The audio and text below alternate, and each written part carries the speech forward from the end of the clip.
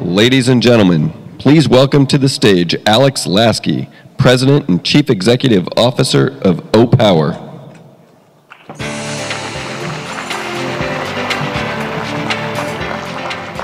Thank you.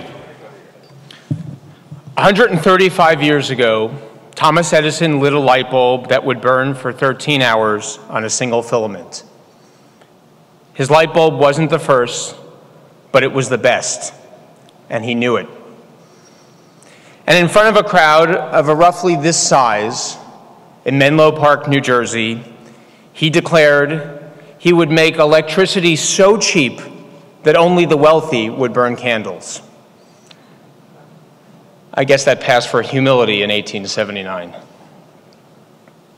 But that was Edison's promise, to single-handedly build a product and market that would bring millions of people out of the dark.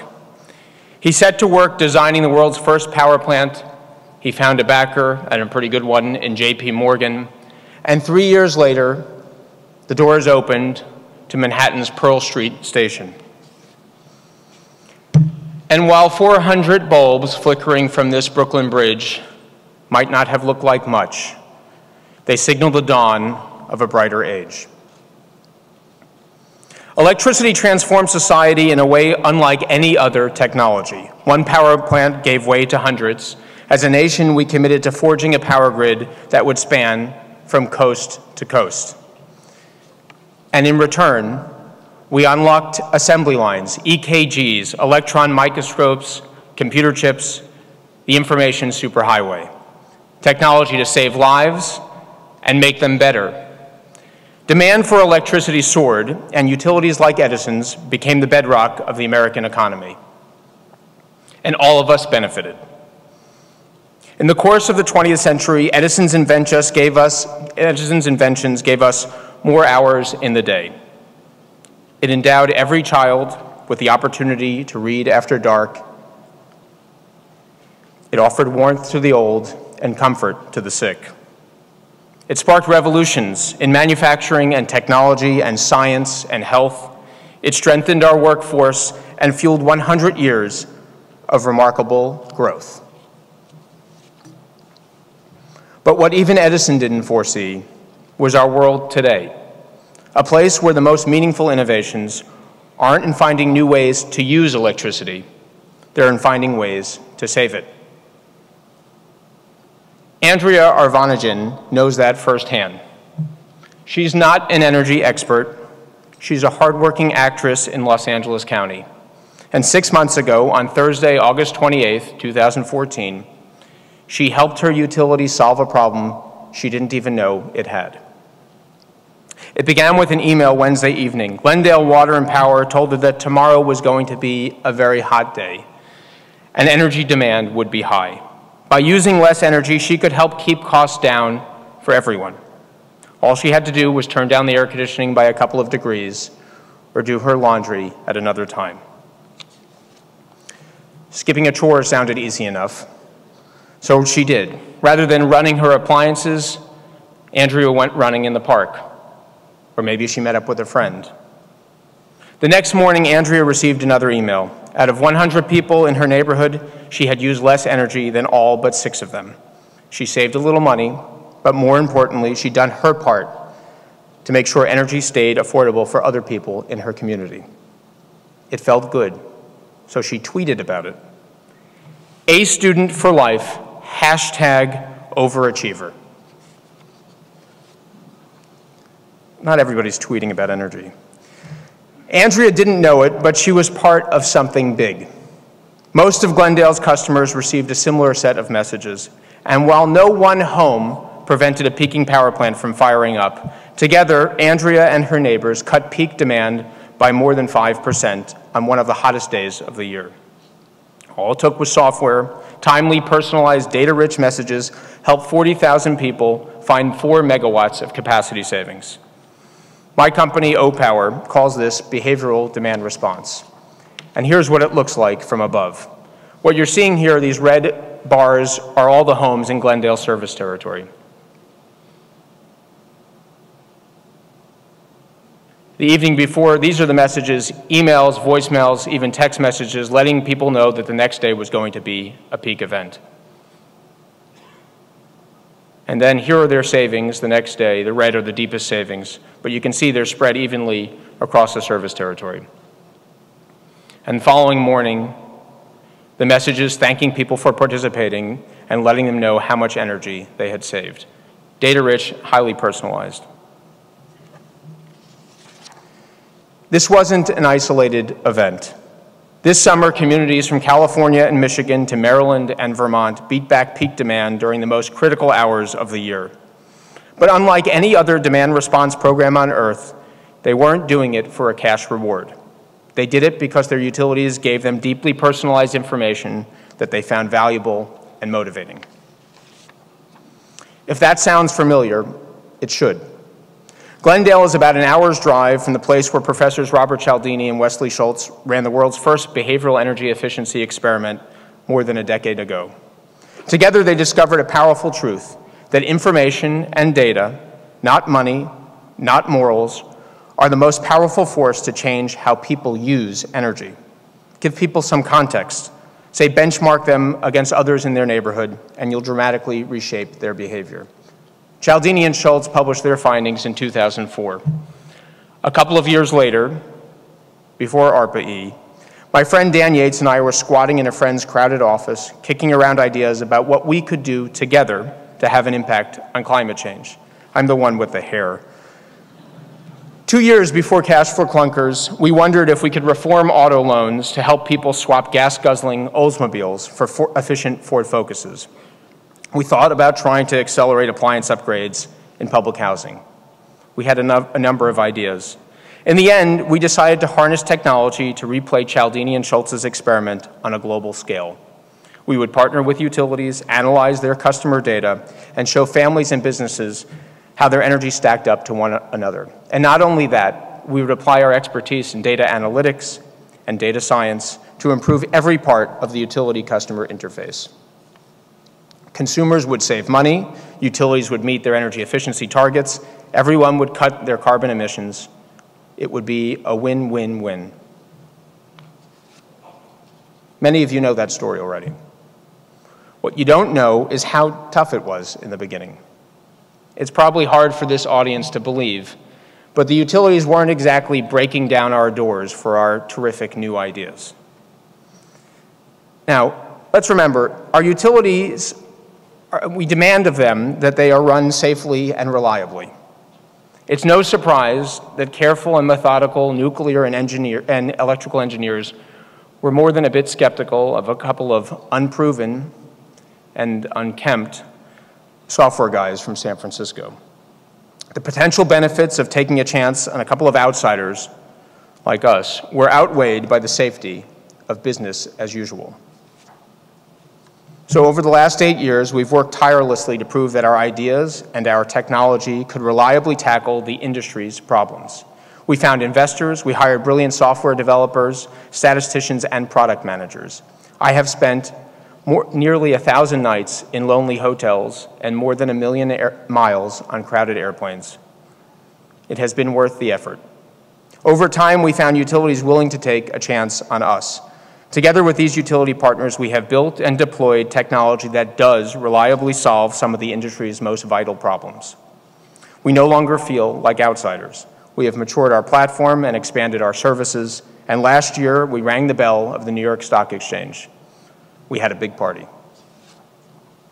Today we're a team of 600 people working with nearly 100 utilities in 10 countries. More than 50 million households are using Opower's technology, and in the past year alone, they've generated more than 3 terawatt-hours of energy savings. What's 3 terawatt-hours in a year? It's the equivalent of taking 500,000 cars off the roads. It's enough energy to power all the homes in Baltimore or Las Vegas.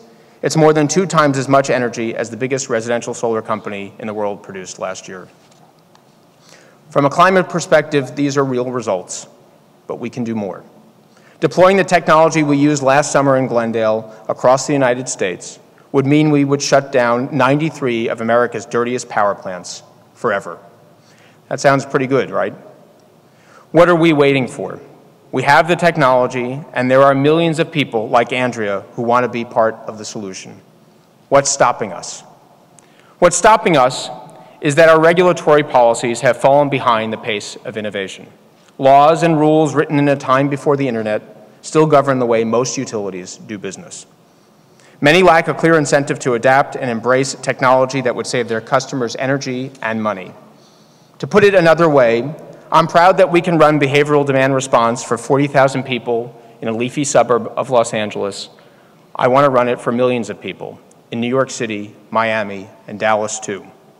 And we can. But it will require policies that are adaptable and forward-looking. We need to fix the fact that many utilities still aren't rewarded for delivering great outcomes for their customers or for the planet. As a society, we should be asking more of our utilities, and we should be empowering them with the incentive to evolve. It's not a new idea.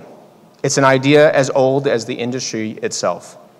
Edison rightly understood that electricity's potential was limitless, but his first power plant barely powered 85 homes. To bring millions of people out of the dark, he and others understood the need for a compact between utilities and the people they serve.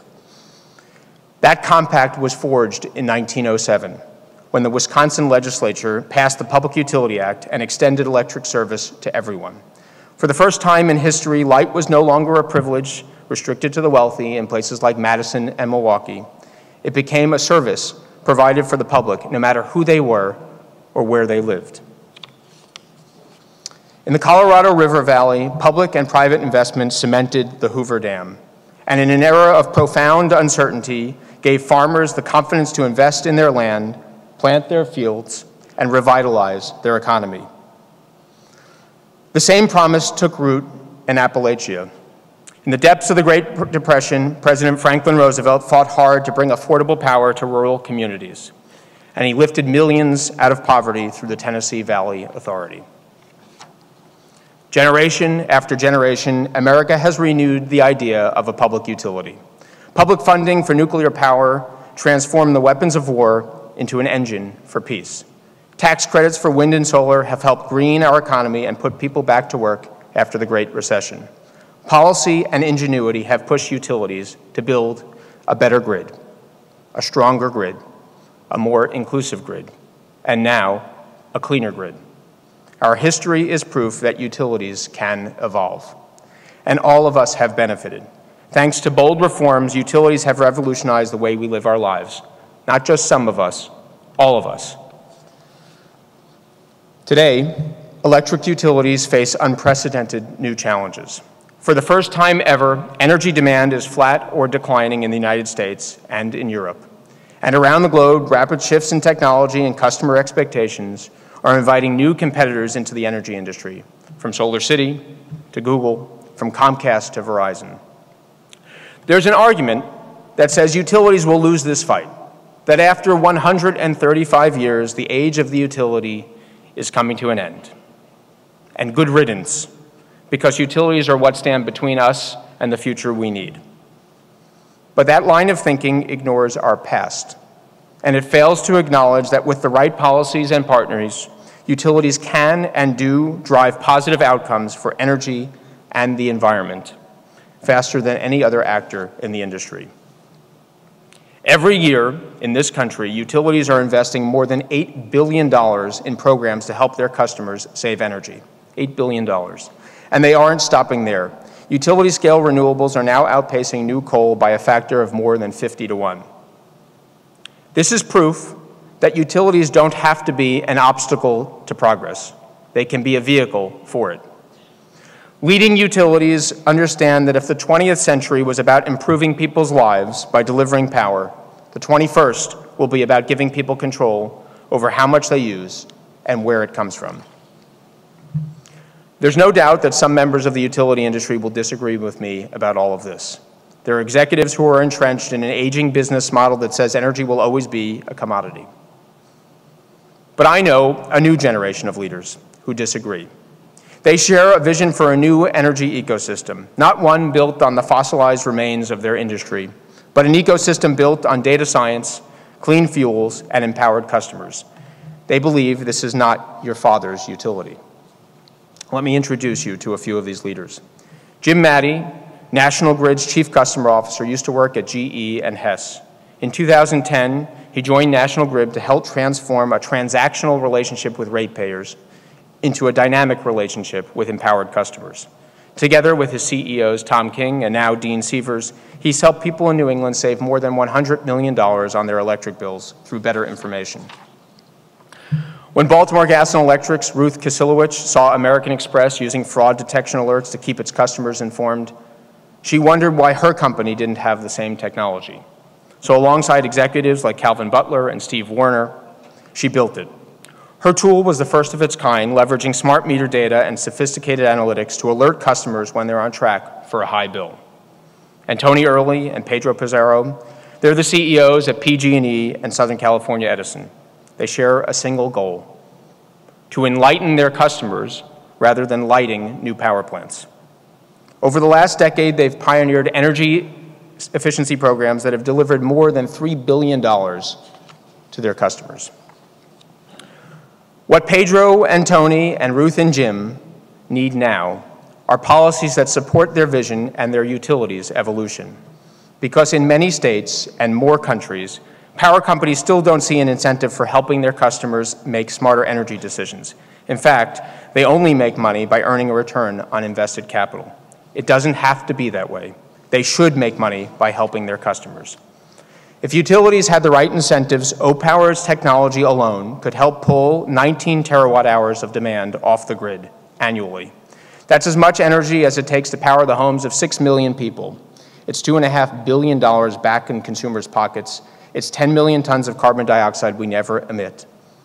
It's countless kids breathing cleaner air who never end up in an emergency room with an asthma attack. And that's just Opower. We're just one company. Innovators in this room and across the country are developing technologies whose collective potential we can't even imagine. They're working to increase the capabilities and cost competitiveness of wind and solar, and to reliably and inexpensively store electricity when the sun isn't shining and the wind isn't blowing. These innovators are finding ways to dramatically reduce the energy needs of our appliances, our buildings, and our cars. But in order for all of us to realize the potential of their ingenuity, we need more than the innovators in this ballroom. We need more than the innovators in laboratories and boardrooms and garages. We need innovators in governors' mansions and state legislatures. We need innovators on public utility commissions and throughout our government agencies. We need innovators at think tanks and at every step of the policy process. We need innovators to raise their voices and keep pushing our institutions further. Together, as innovators, we should be asking more of our policymakers so that they empower utilities to evolve. We have to keep advocating for a regulatory compact that's tailored to the 21st century, one that welcomes disruptive ideas and rewards utilities not just for investing in capital, but for investing in their customers and in our planet. It is said that towards the end of his great life, one of America's innovators, Thomas Edison, left New York to visit his childhood home in Milan, Ohio. Things were much as he had left them. Quiet streets lined with brick houses and white picket fences, aging ports just upstream from the banks of Lake Erie. Edison was a boy when he left. In the time since, he had electrified the world. But when he cracked open the door to the place where it all began, there wasn't a light bulb in sight. Just wicks, wax, and lamp oil. The year was 1923. Edison had made a fortune, and so had his utilities. But in the larger ambition that he had shared in Menlo Park, he was still unsuccessful. Fewer than half the homes in America had electric light. Patchwork regulations had failed to fully incentivize utilities like the one in Milan. More than 40 years after unveiling his light bulb, Edison still found himself burning candles. In 2015, we've come a long way. Our technology has evolved, but fundamentally, our challenges remain the same. As in Edison's time, limited policies, are holding back limitless technological possibilities. That's frustrating to me, and I know it's frustrating to all of you. But it gives us hope, because I know firsthand that with hard work, institutions can be improved. Policies that slow innovation can be reversed, and innovation can be accelerated. Together, as entrepreneurs and policymakers and utilities, we can make things better if we try. Opower is going to try. I am going to try. If everyone here does too, there's no telling what we'll accomplish in the years ahead. Thank you.